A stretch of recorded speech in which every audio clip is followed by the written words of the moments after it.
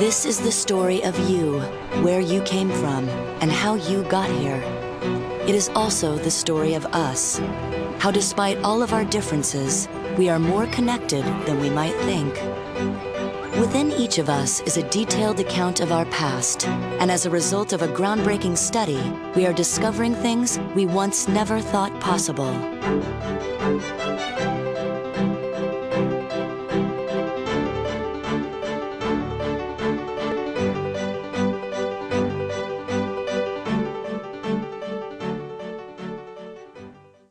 In April 2005, National Geographic and IBM launched the Genographic Project, a massive 5-year effort to trace our DNA back tens of thousands of years to our earliest ancestors.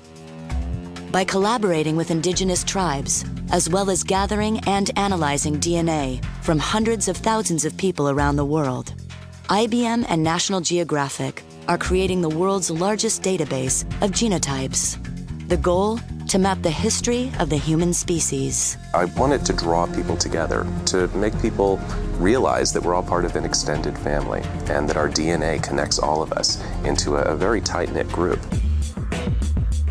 Grand Central Station, a microcosm of human diversity, and the ideal place to demonstrate the power of the Genographic Project. 4 strangers picked at random are about to find out their own personal history and how they are connected. My name is Spencer Wells. Hello, I work with National Geographic. Oh. I direct a project for them called the Genographic Project. Yeah. And we're using DNA as a tool to study how people all over the world are related to each other. Would you be interested in maybe giving us a sample and becoming a part of it? Absolutely. Maybe getting yourself tested? 100%. Sure, as long as it doesn't hurt. It doesn't hurt at all. Well, let's get you started swabbing. Don't look at any of my fillings. Yep, up and down. Perfect. Then you do a second one, just to make sure we have enough of your DNA. First thing that comes out of the research is how closely related we all are. So, you know, we only started to separate about 2,000 generations ago, which is like that in a geological sense. We could be related. How do you feel about that? Oh, fantastic. Can't wait for my Christmas present. In just a few weeks, Dee Dee, Frank, Cecile, and JW will get the results of their DNA tests and discover the mysteries of their pasts. So far, the Genographic Project has collected over 200,000 samples, and IBM's computational biology group has been helping analyze the results. IBM were the first people we approached, and it made complete sense because there was this synergy between, yes, of course, they can supply the hardware, the hard drives, and everything else that we use to actually store the database, but they could actually help us analyze it as well. Biology has become an information science.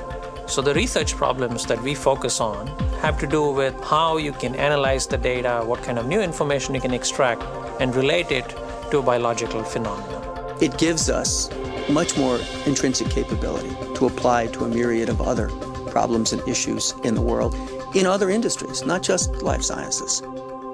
Dee Dee lives near Minneapolis, where she's been tending bar for 26 years. There you go, honey. Are you ready to order?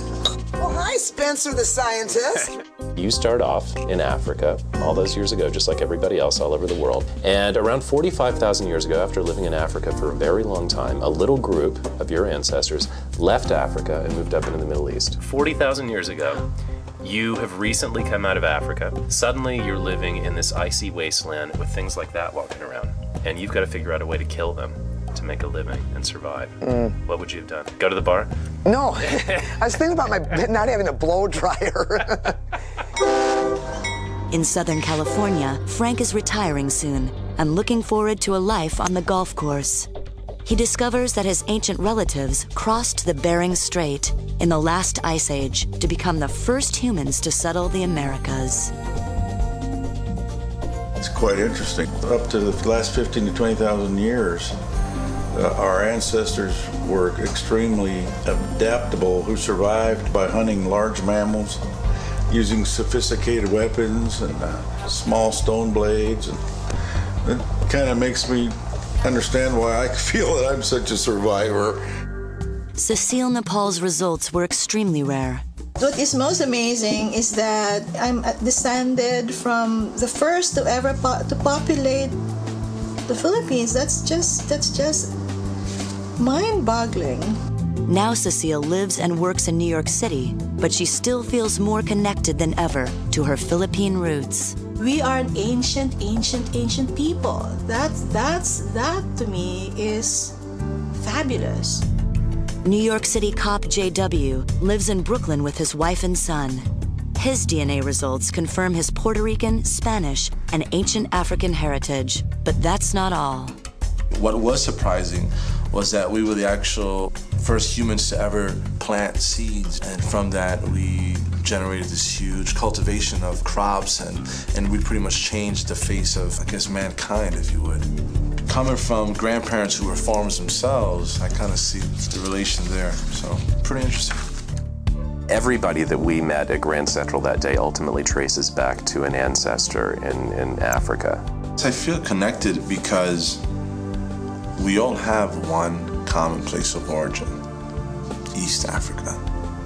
Regardless of what our exteriors look like, regardless of how our accents may differ, our customs, our holidays, whatever the case may be, it all started here, and we all have that connection. The cool thing that comes out of this research is obviously that we're all connected to each other, and that we scattered to the wind, if you will, to populate the world over the last 60,000 years.